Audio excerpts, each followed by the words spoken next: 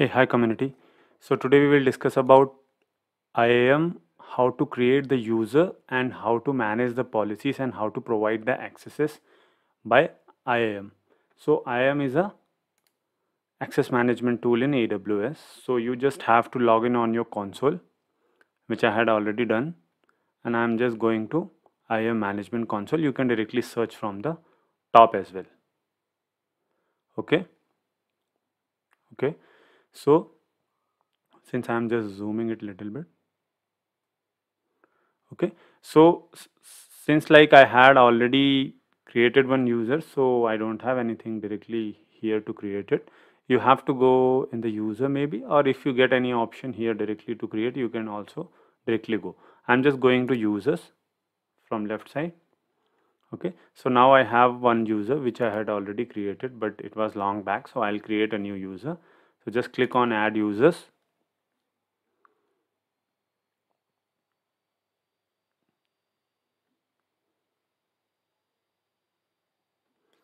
Okay, so then provide the name. Suppose this is new test IAM. Suppose I'm creating this user, okay, by this name. And if you want to, what access you have to provide, access key, programmatic access, or password. So I just have to provide the password because the user should be able to log in the particular thing that we will be providing the accesses. Okay. Okay, so once you provide this, it will ask like auto generated password or custom password. I am selecting auto generated password. You can also select the custom password, which anyways user has to change it later whenever he is going to log in. I'm just clicking on auto generated. Next. Okay, so here there are 2-3 things like add to user group, add existing policies, and copy permission for existing user. As of now, I had created 2 groups, so you can create your own group and inside that you can keep the policies. Suppose new test sample, I'm creating a group. Okay, and suppose I had to provide some particular accesses, like I'll provide for S3 full access, and suppose I'll provide for anything like suppose EC2 maybe.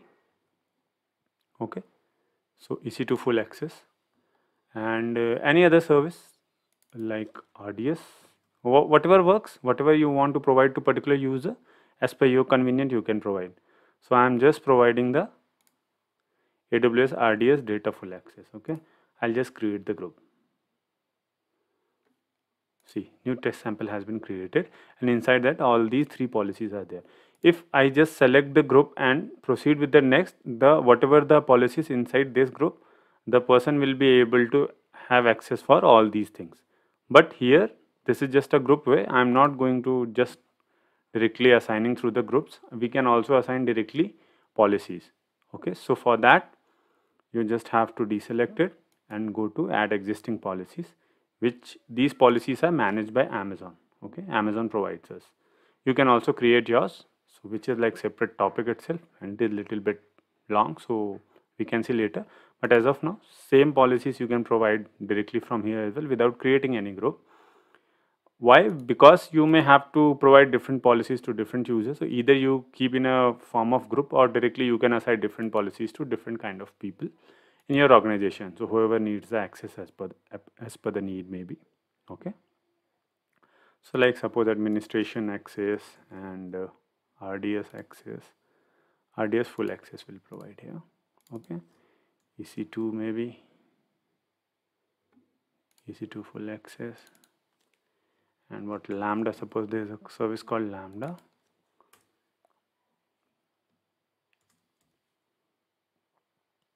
Okay, so we can provide the Lambda access as well if we want. Okay, I'm just providing, and suppose this is like user, suppose like what, DevOps. So suppose I'm providing these things to a DevOps user, so we can provide some tags. Here you can verify all these things. Okay, now you create the user. Okay, so this has been created. Now you have to download the CSV to get the password for that user. I'm downloading this as well, and you can also show from here. you can copy this and hide it. Anyway, I'm going to delete after this, so you will not be able to access with the same. And whenever the user will log in, he has to change as well. We have downloaded the CSV as well, and you can also send the mail. I'm not sending as of now. And close it up. Once you close it, it will redirect to there. Okay, the new test IAM is created. Okay, new test IAM is here.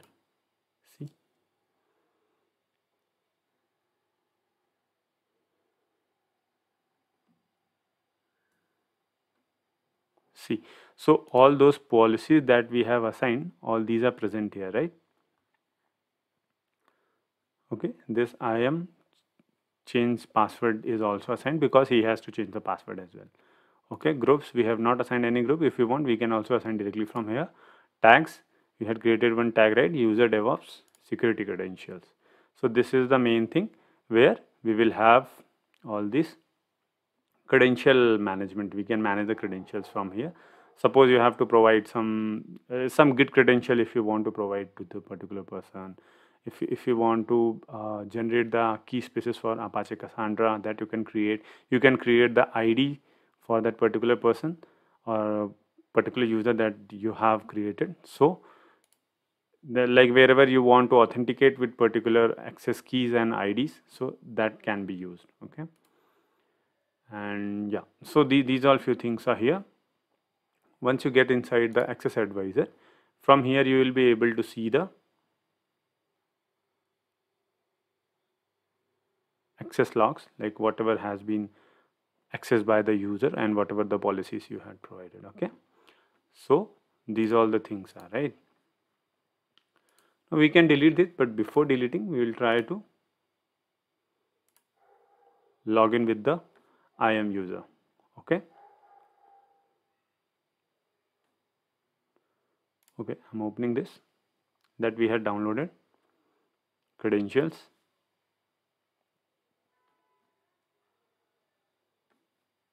Okay,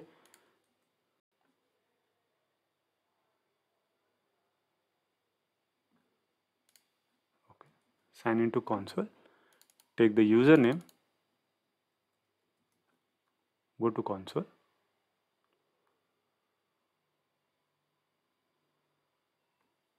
select IAM user,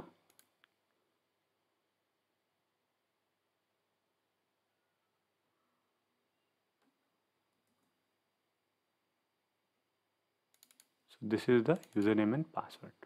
Okay, it is asking here account alias or account ID. So account ID I had created but I had not copied, so I don't remember.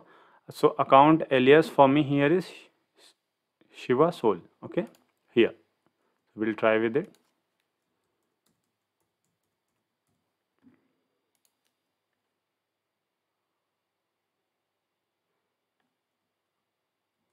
Okay, account alias is this for me, this here. If you see here, you can have yours own whenever you will be creating.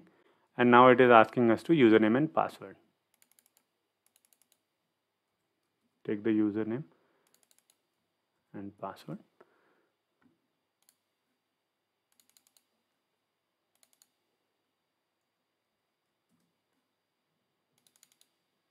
Okay, and now when you try to log in, it will get logged in and it will ask us to change the password. So old password is the same which is mentioned on Excel here. Like suppose I will put test at 321, test at 321. Oh, something wrong I have done.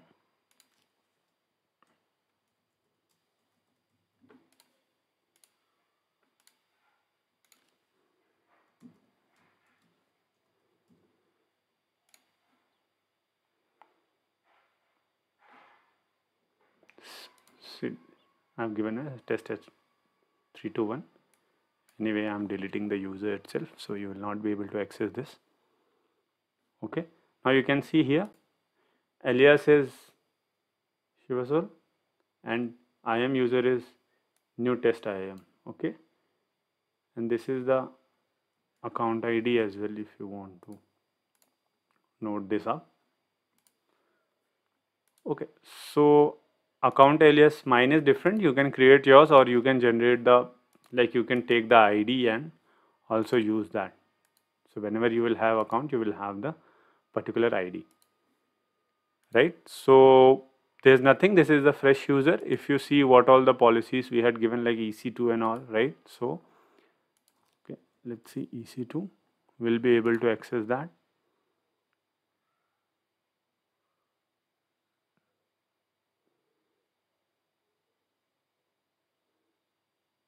Right, we are able to access the EC2,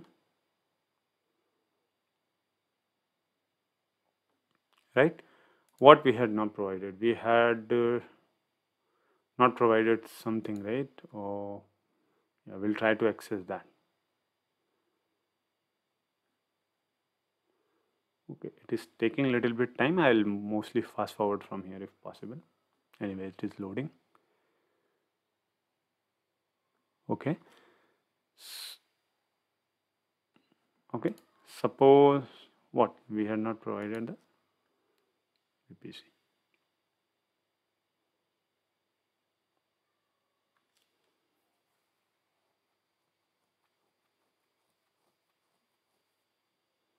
We'll just see.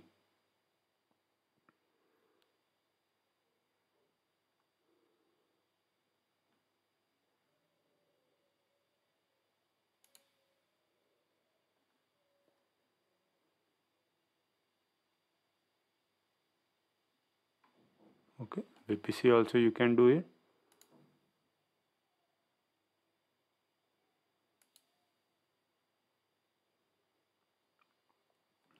Under EC2.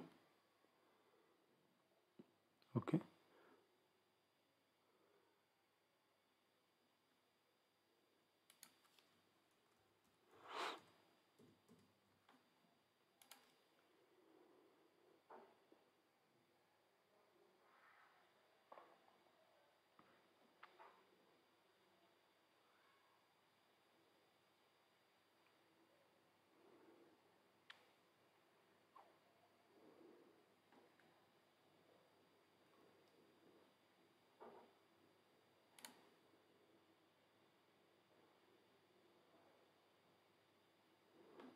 so these all things we are able to create it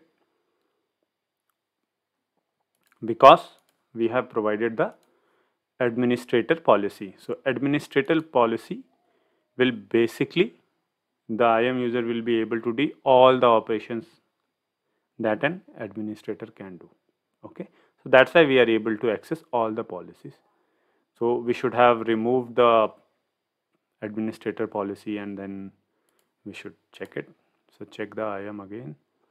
We can also manage the IAM also because he has the access of administrator.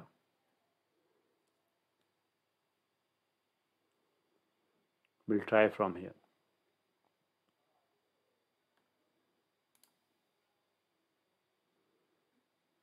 Okay, suppose get inside.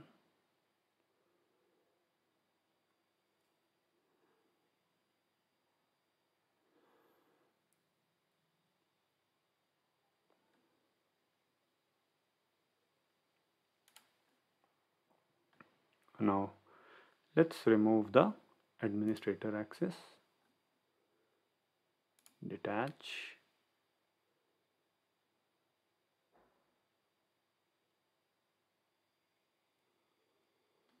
and also try to remove the RDS access. Okay, now go.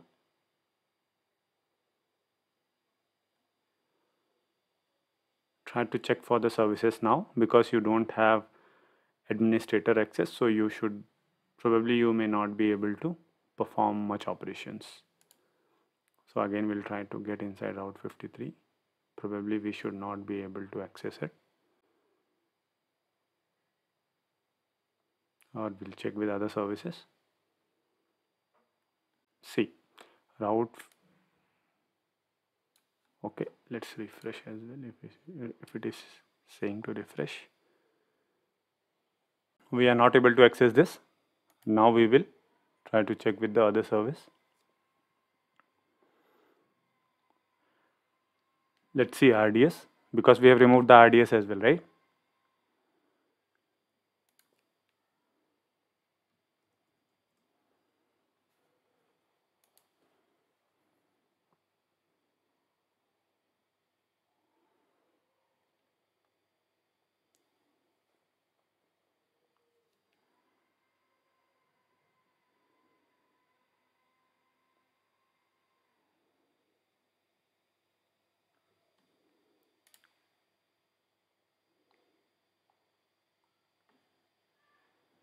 Okay, we are able to access the RDS. Why? Because since we had removed the administrator access, post that if we try to perform and try to remove any other policy, we will not be able to remove it.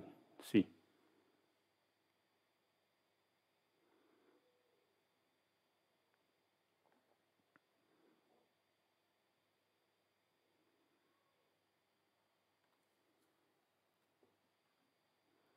See, now I am like, since I don't have a access itself like administrator access, so I am not able to access the IAM itself. But if I go to root user again, you remember firstly I had removed the administrator access itself and then I had tried to remove the RDS. So it not got removed because I did not have an administrator access. Again I had to go to root user and then maybe again I had to assign the administrator policy, and then again I had to provide the remove the RDS and remove the administrator access as well. And then if I come back again and try to access and try to access the RDS from here, then I will not be able to access it. Okay, so that's how it is. That's how we have to provide the particular policies, and then we have to try to access it. Then that's how in organization we used to manage our root user and try to provide the accesses to the people whoever requires it, right? So yeah, thank you so much.